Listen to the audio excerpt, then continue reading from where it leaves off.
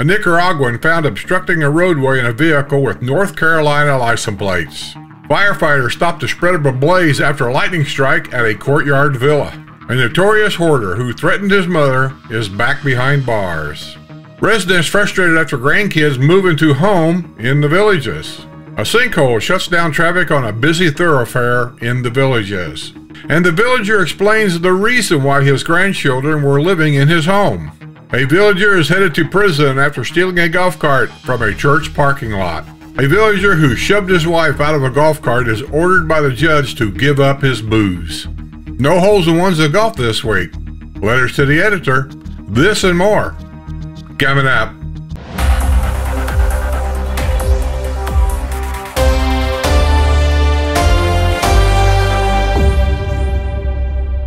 I'm going to do some updates and try to get them out of the way real quick. So I'm not going to read everything, but you know who they are. A notorious hoarder who has been accused of threatening his mother's life is back behind bars. Jeffrey Charles Packard, 36, was arrested Sunday by Marion County Sheriff's deputies at a home in Bellevue. He was wanted on multiple Sumter County warrants. He will be extradited from Marion County to Sumter County. Packard had been free on bond following his arrest on March 11th at the home he shared with his mother on Wildwood Loop in the village of Sunset Point. Packard skipped a mandatory court date and was a wanted man at the time of his most recent arrest.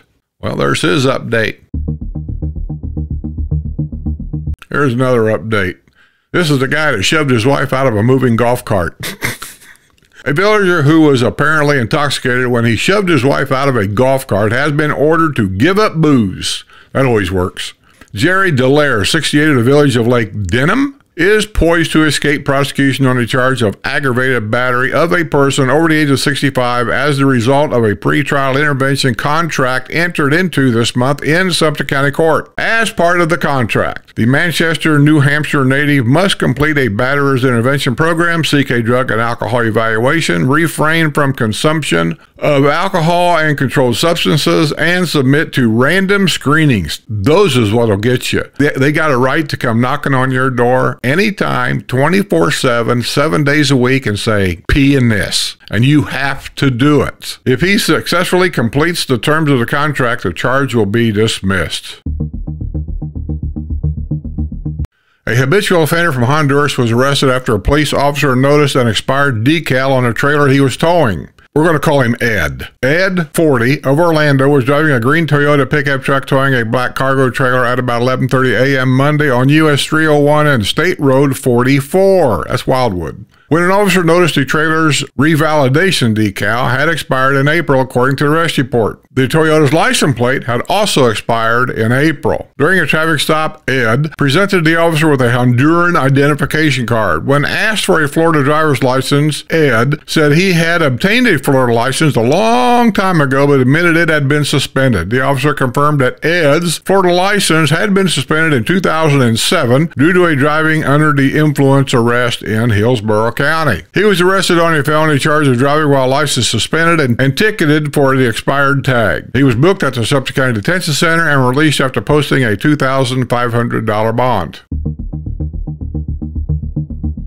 Firefighters from the village's public safety department stopped a spread of a blaze to other units after a lightning strike at a courtyard villa. Units from the fire department were called at 11:47 p.m. Monday at the home at 1336 La Jolla Circle in the Rio Grande Villas near Rio Grande Family Pool. Upon arrival, there was heavy smoke and fire showing from the roof, with two neighboring structures in serious danger due to the fire being located in a villa area. The fire was extinguished and members of the community emergency response team responded to the scene and provided rehab for the firefighters. Numerous units arrived at the scene with a total response time of 6 minutes and 5 seconds. The firefighters cleared the scene at 1:41 a.m. Tuesday.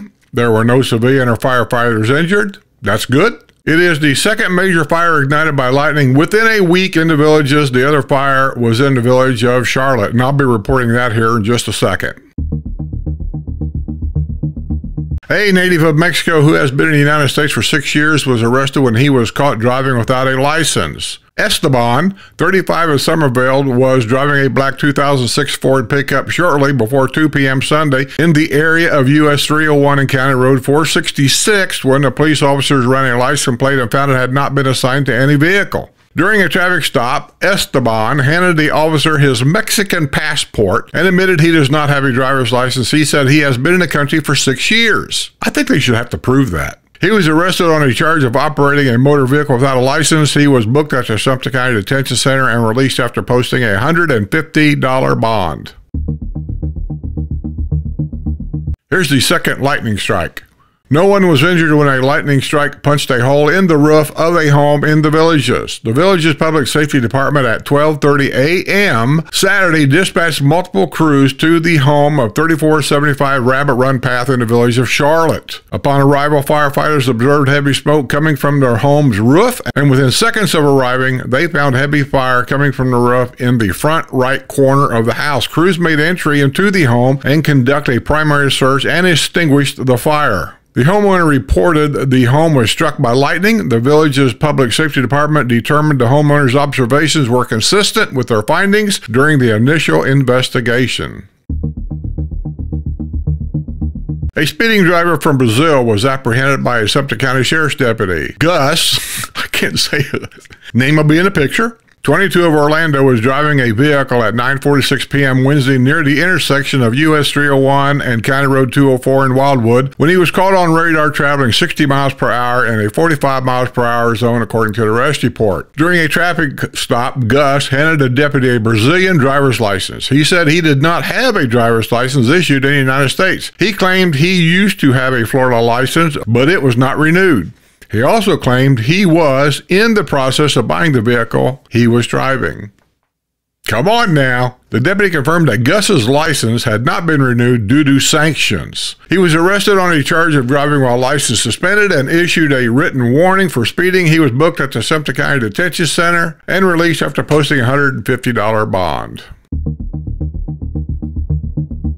UF Health, the Villages Hospital, is now named UF Health Spanish Plains Hospital. The new name reflects UF Health's continued commitment to providing world-class, leading-edge patient care to the Villages community and signals our continued dedication to serving residents throughout the region, better aligning with the hospital's specific location, said Heather Bentley Long, Chief Executive Officer of UF Health Central Florida. Hey, Heather, you never did respond back to my emails that I sent you. Are you scared? She knows I'm going to ask the difficult questions. I'm going to record it. She said UF Health, in conjunction with the village's leadership, chose the name Spanish Plains to pay tribute to the vibrant business and commercial district of Spanish Plains. The long-standing designation for the area of the village is immediately north of the community's original downtown area, Spanish Springs. The new name represents the village's deep-rooted Spanish theme, which can be found throughout the area's architecture as well as in the names of buildings, streets, and bodies of water. This new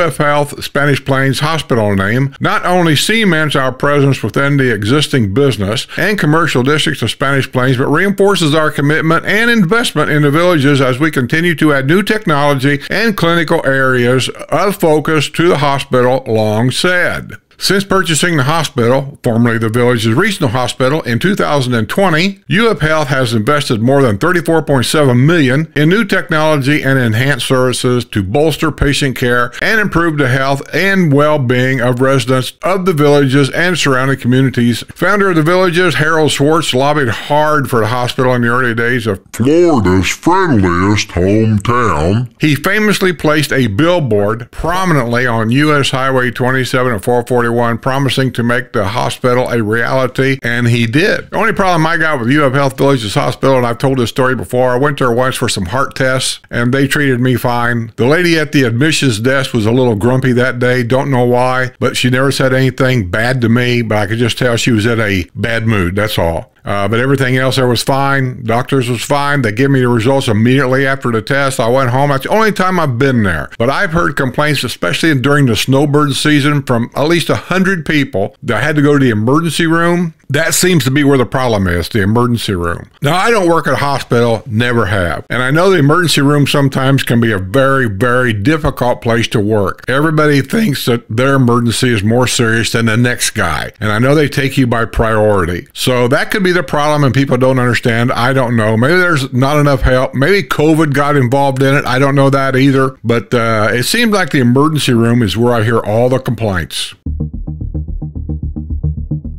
A villager is headed to prison after stealing a golf cart from a church parking lot. Mark Muldoon, 60, was sentenced to 3 years in state prison this week after pleading no contest to a charge of theft of a motor vehicle in Sumter County. Muldoon is accused of stealing a silver 2019 Onward Club Car golf cart on the evening of September 16th at Fairway Christian Church on County Road 466. It had been driven there by a member of the church who was attending worship service. Muldoon is a Chicago native who lives at the Escondido Villas, has a long, troubled history here in Florida's friendliest hometown. This past 2023, Muldoon was armed with a broom when he allegedly caused a laceration to a man's head. In 2021, Muldoon was arrested after headbutting a man in a dispute over a cell phone.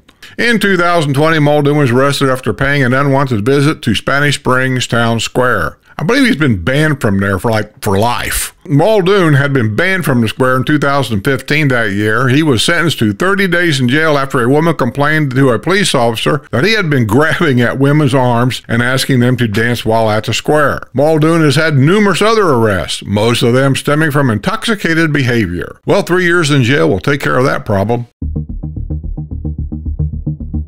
A speeding driver from Guatemala was arrested on State Road 44. Tefalo Banixima Lopez, we're just going to call him Tio, of Opopka. That's another one of them little towns you're going to hear about once in a while. Opopka was driving a white Chevrolet Silverado pickup at about 6 p.m. Wednesday on State Road 44 at County Road 243 in Wildwood when he was caught on radar traveling 72 miles per hour in a 60-mile-per-hour zone, according to a arrest report of Sumter County Sheriff's Office. During the traffic stop, Tio handed the officer a Guatemalan identification card. He said he lives in Opopka and has been in the United States for 22 years. Maybe. Doubtful. Maybe. A record check showed he has never obtained a driver's license in the United States. In 22 years, you never got a driver's license. You're going to have to explain that one to me. He was arrested on a charge of driving without a license. He was booked at the Sumter County Detention Center and released after posting a $150 bond. Residents are frustrated after 4 grandchildren moved into a home in the villages and nothing has been done to remedy the situation. The uncomfortable reality is occurring in the village of Linden, located south of State Road 44. The mother of the children is reportedly living in the home with her parents, and during the school year, the children were said to be attending Villages Elementary of Lady Lake. It's summer, and they are all there enjoying the pool and the village's lifestyle. Neighbors approached the villages, but other than a few letters, no action has been taken and the children continue to reside in the home. They have called and written the offending neighbor, but the neighbor blatantly ignores them. The neighbor even admitted to the developer the kids have been there for over a year, and he knows it is wrong and against the rules, said Jim Susala of the village of Linden. He quoted a specific deed restriction that applies to this situation. To add insult to injury, Susala and his neighbors have been told they could take it upon themselves to file a lawsuit and try to get the children out of the home. But that doesn't seem reasonable. It should definitely not be the responsibility of the neighbors to enforce something that the villages put in place. I agree the villages should enforce internal deed restrictions as aggressively as they enforce external deed restrictions. Perhaps the villagers need to get together and file a lawsuit against the developer and their representatives for failure to uphold these deed restrictions, he said.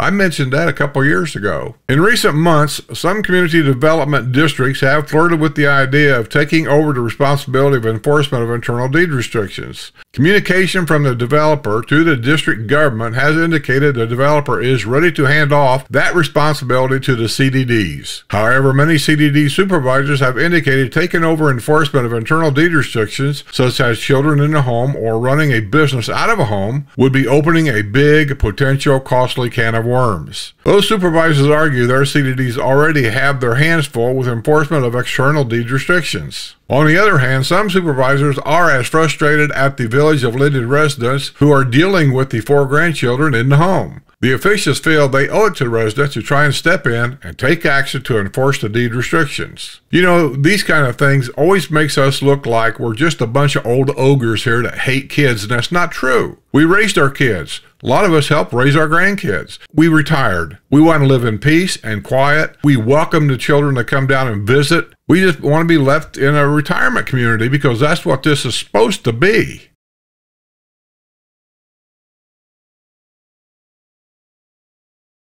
Okay, I always like both sides of the story. You guys know that. And when I can give it to you, I will. Here is the answer from the grandparent who has these 4 children living in his home.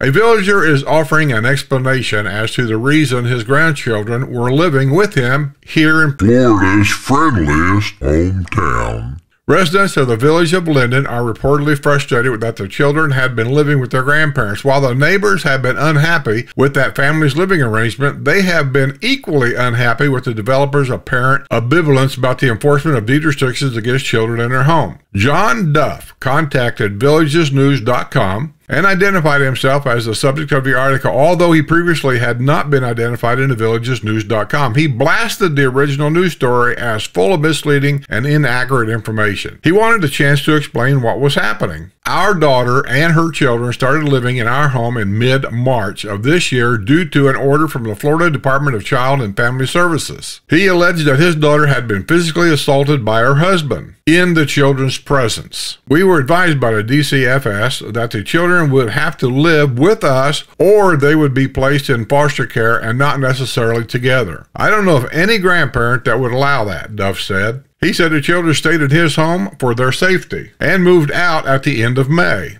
They lived in our residence for 2 months, not a year, that was reported. We immediately contacted the village's developer and advised them of the situation. We were advised that it was permissible to have the children reside in our residence due to the unfortunate circumstances. They also advised that the children can be here anytime. However, they are not allowed to reside here permanently. We were in constant contact with the villages, Duff said. Duff added that he has lived in the villages for 18 years. As far as being in Florida's friendliest hometown, I would have to agree years ago, but not anymore. Unfortunately, this street in the village of Linden is the most unfriendly street I have ever lived on. We decided to list our house and leave the villages. Well, that's always your choice. But 18 years of living here, Mr. Duff, the only thing I got to say, I'm not going to argue about all the statistics here because I don't know all the facts. You do. After 18 years, though, you know what the rules are. And Child Services does not enforce our district rules. But I've always said, if you've got a problem with any of our rules or anything around us, ask before you buy the house. Who enforces that rule? Because I'm here to tell you, very few of our rules are actually actively enforced. They do a lot of good talking, but nothing gets done.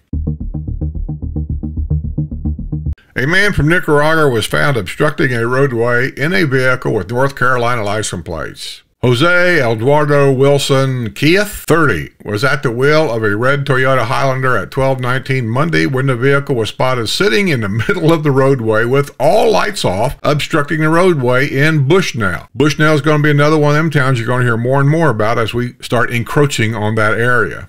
Wilson Keith handed his Nicaraguan driver's license to the deputy who was investigating the situation. Wilson Keith admitted he has been in the United States for 2 years but has not obtained a driver's license. He was taken into custody on a charge of driving without a license and booked at the Sumter County Detention Center. He was released after posting a $150 bond.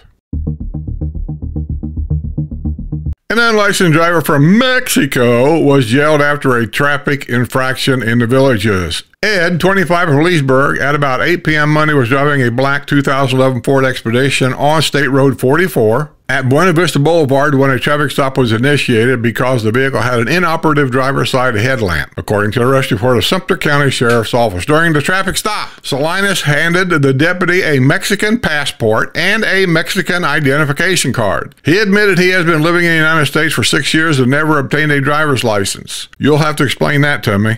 He was arrested on a charge of driving without a license and issued a written warning for the equipment violation. He was booked at the Sumter County Detention Center and released after posting a $500 bond. A sinkhole shut down traffic on a business thoroughfare in the Villages. The sinkhole opened up at about 3 p.m. Saturday on Canal Street and Golden Grove Drive. The location is near the Sable Chase Pool and Postal Facility. The Villages Public Safety Department responded to the scene and found a 3-foot opening on the roadway. Upon closer inspection, firefighters found that the depression was about 15 feet deep, 25 to 30 feet in circumference. District, Property Management, and Jacobs also responded to the scene. It has not been determined how long that section of Canal Street will remain closed. Angry Lake Panisovsky residents fighting to save their rural way of life. And so it starts. Lake Panisovsky residents again confronted Sumter County Commissions Tuesday night to oppose a project to replace septic tanks with the centralized sewer system in their community. Besides concerns about a cost estimated to be as high as $40,000 per home, they fear the sewers could bring an onslaught of development to their rural communities, and that's a good guess. Replacing septic tanks is viewed as a step toward cleaning up the weed-infested lake and working to restore its water quality. County Administrator Bradley Arnold said the county has no further role in the project, which is under control of the Florida Government Utility Authority, a government agency working with the Lake Panisovsky Water Association. The commissioners, Orrin Miller, said the county should be involved because of residents' concerns over the potential cost. If this happens, there is a danger of people losing their homes, he said. I don't think FGUA cares about these people one iota. Commissioner Jeffrey Bogue, who chaired the meeting in the absence of County Chairman Craig Estep, suggested commissioners discuss the issue at a workshop. In other words, they want to go hide. Residents may not need to remove their septic tanks at an additional cost of $5,000 to $10,000, said Commissioner Andrew Billardello. When a community adopted a centralized sewer system where Billardello lived, he said homeowners were allowed to leave their septic tanks in place after connecting to the sewers. Arnold said the county has no plans to provide project funding.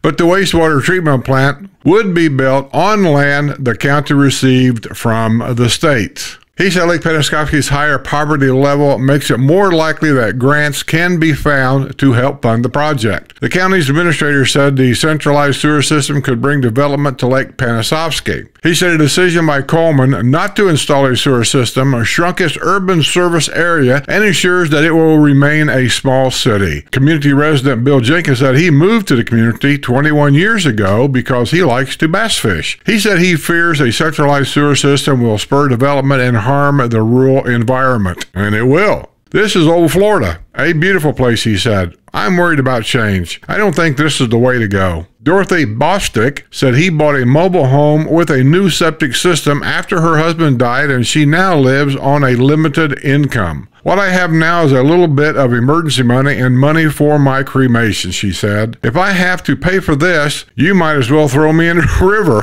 Sorry, I don't mean to laugh. That is funny. Lake Panisovsky often is treated worse than other areas in the county, said Levi Norris. It seems like Lake Pan is a stepchild more than anything, he said. Debbie Arcus said residents may have difficulty selling their homes if they are saddled with large assessments for a sewer system. Harry Taylor predicted that unforeseen conditions would drive up the system's cost more than people realize. Let me tell you a real quick story. I lived in a rural part of Indiana, and then when they started doing this development that you're seeing here, but it wasn't near this big. They came out to our neck of the woods, knocked on everybody's door and said, hey, what do you think about hooking into a regular sewer system for the town of, at that time, Pendleton, or, what was it, Madison County? I said, I don't want it. We had a new sewer system. We had a new house. No problem. We were fine. Well, they came back later and says, if what we can do is run it up to your house and then you can hire whoever you want to hook into that sewer, and then you can negotiate your own cost to hooking it up to the sewer. I said, okay, that's fine. You do what you want. And they did. They run it up to the house and walked away. 6 months later, I wasn't hooked up to it. Then I received, me and my other neighbors, a court order saying you will hook up by such and such date and provide the court proof. proof that you hooked up. I said, I'm not doing it. I don't want to hook up to that. I'm fine. I got no problems here. I'm not doing it. Well, then the court sent somebody out to the house. They crawled under the house, went all the way back to my septic tank. They hooked me up to the sewer line out front. And then I'll tell you what they done with my septic tank in the back. They dug down to the lid part of it, opened it up, and they filled it up with gravel, so it couldn't be used anymore. I had no say-so. And then the bill came every month, just like our bond payment. I had to pay so much a month until that thing is paid for. And then I sold the house. So I'm just letting you guys know, if any of you are up Lake Penobscot, listen, I love the country life. I love to just leave people alone if they're not bothering nobody. But I can tell you, if anything here is like it was there, the day may come, if they want to put it in there, you're going to get a court order. And they're going to tell you, you got to do this or else. That's what it boils down to. Sorry to say. How about a couple letters to the editor? To the editor. I don't think the community development districts should take over the internal deed restrictions. The developer needs to be held accountable. They seem to want all the benefits, but not the responsibility. They should be taken to court. Question, who is they? And maybe some bad publicity would help. This is a retirement community, and that's one of the reasons people buy here. The developer upholds rules that affects his pockets, but seems not to care about the residents once they buy here. What other problems will they pawn off? Just my opinion from Ann Colhane from the village of Pennicamp. And I'm not going to comment. To the editor. A developer should stop having any control over any deed restrictions and turn everything over to the residents and their elected representatives in the CDDs. He's way too busy building homes and making money and doesn't really care once he's sold a house. We all sign a legal document saying we agreed to do when we buy a home, and it's up to the CDDs to enforce those and stop dragging out the enforcement of the deed restrictions. Breaking a rule should have a consequence, and maybe it should be a consequence that doesn't take forever to happen. And that's sent in by Peter Capo from the village of Point Siena. And once again, I can't comment. I kind of agree with both of them. Hey, okay, I believe that's going to be the news for this week. I hope you guys enjoyed it. There were some different things in there I tried this week to get your opinions about. Hey, listen, anytime I make a comment on the news, it's always just my opinion, or it's something that I definitely know, and that's not a lot. But it's just my opinion. I'm entitled to that. You're entitled to yours. So if you disagree with anything that I've said or my opinion about anything, hey, leave it in the comments below. That's okay. I don't mind. If I could ask just one favor of all of you, tell your friends about my channel. And share these videos. There's a share button below every video on YouTube, and put it on your social media, whatever it may be. It helps the channel grow. I also want to thank you Patreons. You're the lifeblood of the news. I truly mean that. Without you guys, this would be a tough thing for me to do. But I do appreciate it. My Patreon members, they give me their suggestions and their thoughts on our Discord channel. And I do take them to heart, and I do try to take care of my patrons the best that I can. If you're not a Patreon member, I implore you to go to the Patreon. And you can become a member for as little as $2 a month, and then it goes from there. And you'll get an invitation to our private members-only Discord page, and that's where you'll see everybody. And if you need more villages in your life, or you'd like to get some opinions from other people about certain things in the villages or around the villages, Discord is where you need to be. That's where everybody's at. With that being said, I hope you enjoyed it. Come back next week and watch it. See you on Wednesday on porch setting. Maybe. Scooter's here. I'm not going to guarantee a porch setting because Scooter's here. Be safe. Take care. Be well. Be aware. See you on the other side. And don't leave that key in the golf cart. This week's news is brought to you by my Patreon and YouTube members. Thanks, guys. You're the best.